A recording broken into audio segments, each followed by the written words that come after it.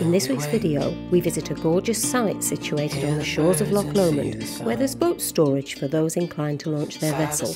I managed to enjoy a swim in the beautifully tranquil waters of the loch and explore the surrounding picturesque countryside with spectacular views. But first, welcome to our channel. I'm Kath, this is Sue. We're enjoying our retirement, travelling with our two dogs Archie and Fudge, whilst living full-time in our motorhome.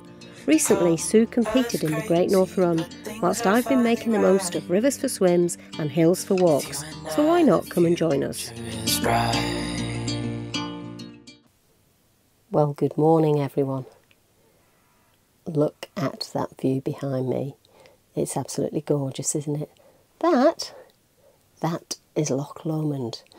And we're on the east side at a campsite, I think it's called Cashell Campsite, which is along the shore of Loch Lomond.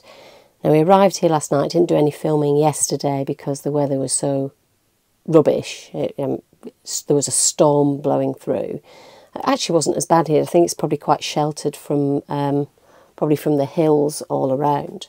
We did manage to get the dogs out for a little walk just to stretch their legs. But unfortunately, we're leaving today. We're heading back to the Troon area, which is where we came from, and that's really just for family reasons. So sadly we're going to have to move on, but in the meantime I'm just going to enjoy this view and maybe have a little bit of breakfast before we head off.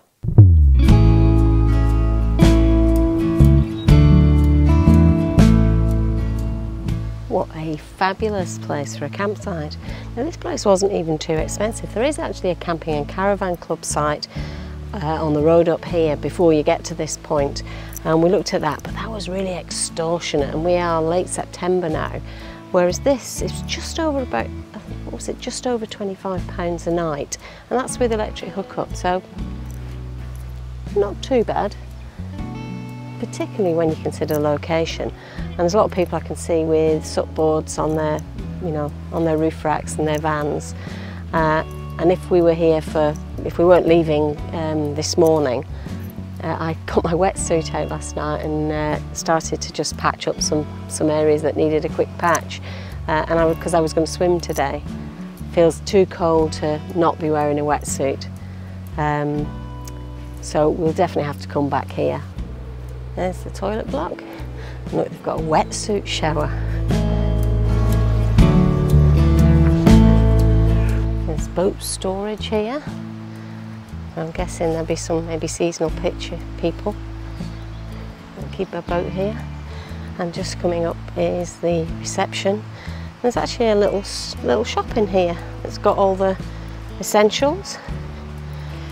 And what I noticed yesterday when we were out with the dogs, we're just adjacent to the West Highland Way, and there's a sign inviting walkers to stop in and fuel up here at this little shop.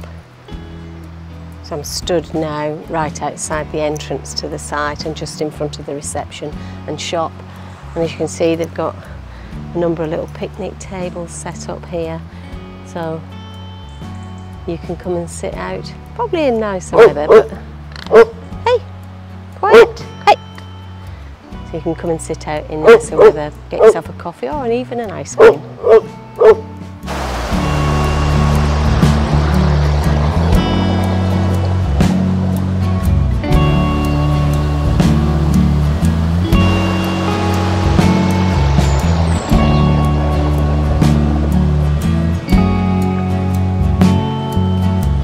So this footpath is part of the West Highland Way, and I've been watching a channel called Lost in Transit for a while, and I know Tom is walking a full length of Britain from John O'Groats to Land's End, and so it makes me want, and I'm pretty sure he did the West Highland Way as part of the route, so it makes me think, well, Tom walked by here. I wonder whether he stopped in at the campsite for a coffee en route, maybe even pitched his tent there. I don't remember his tent being there, but of course he doesn't cover every single pitch that he does.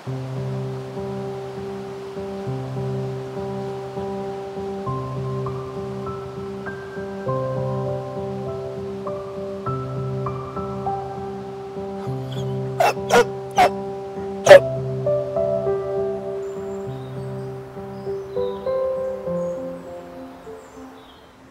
hi everyone. So it turns out that whilst we did leave this site earlier than expected, we came back. Hurrah! So today, Fudge and I are going to head off out to the West Highland Way. There is a nature reserve not far from here, but hopefully, if I turn you around, I'm going to try to get us into those woods up there. I found a track that should be about a couple of hours walk. Now, it's very, very windy at the moment, and although I keep looking at the lake, Loch, and I want to swim, it's actually not really good conditions really for swimming, so it's not that inviting. However, the wind is due to drop, so if it drops far enough and we get some calmer conditions later on this afternoon, then it's my intention to get the wetsuit out and have a swim. But let's see what happens first. In the meantime, Fudge and I are off for a walk.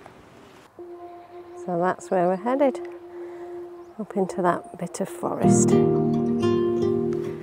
Well, can you believe it? We haven't been gone far, and the sun's out. And the wind seems to have dropped. No, it's still windy, but not too bad. I'm not sure how long the sun will be out for, but I'm going to enjoy it whilst it's here. So I did map myself a route. And when I've come here, there's a big sign, and there are some routes. And actually, the one that I think I've mapped is called the red route. So I'm just going to go for it and follow the red route.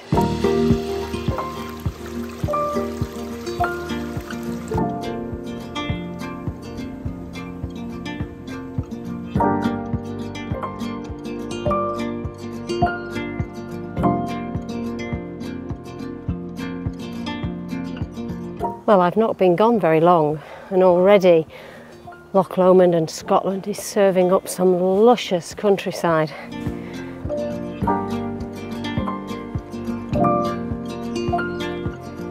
So I hope you can see this. After doing about 1.5 kilometres through the woods, you come out onto this, this area here, where you get this fabulous view of the absolutely magnificent Loch Lomond.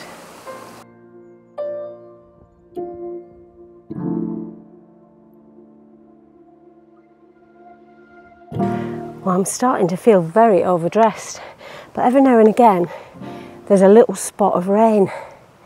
So I'm kind of in two minds, should I take my jacket off and then be ready to put it on a couple of seconds later, or should I just take it off? I'll give it another few minutes because there's some clouds and some spots as we speak. For what is a relatively short and easy walk, I mean, I know everything's relative, you are treated with these absolutely stupendous views when you get to the top.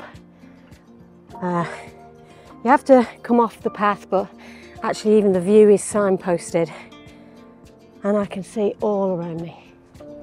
360 degrees.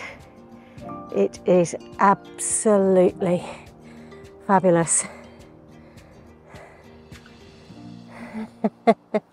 Now, for those of you who may have been watching a couple of weeks ago when I was walking over Loch Fell in the Lake District, I feel like I might have stolen a little bit of Scotland.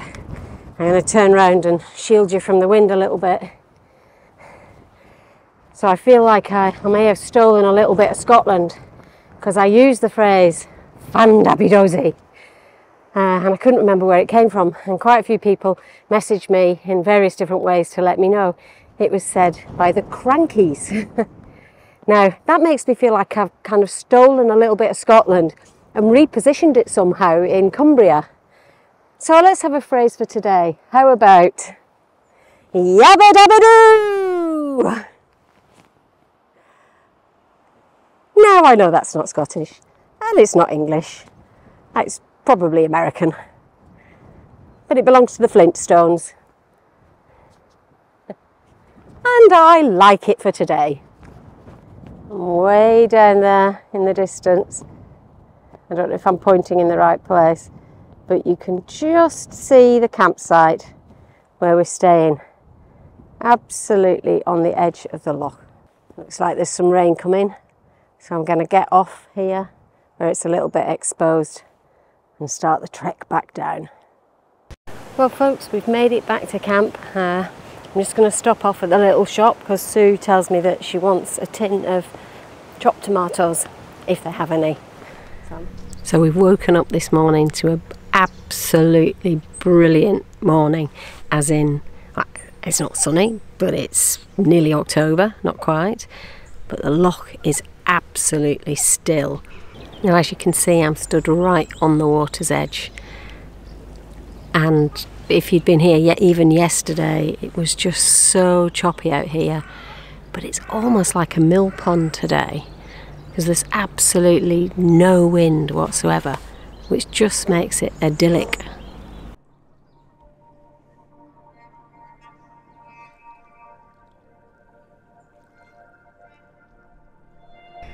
Look at this.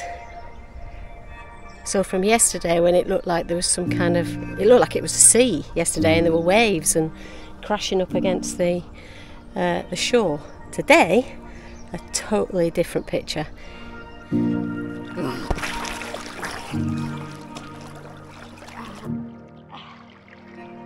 not very deep, but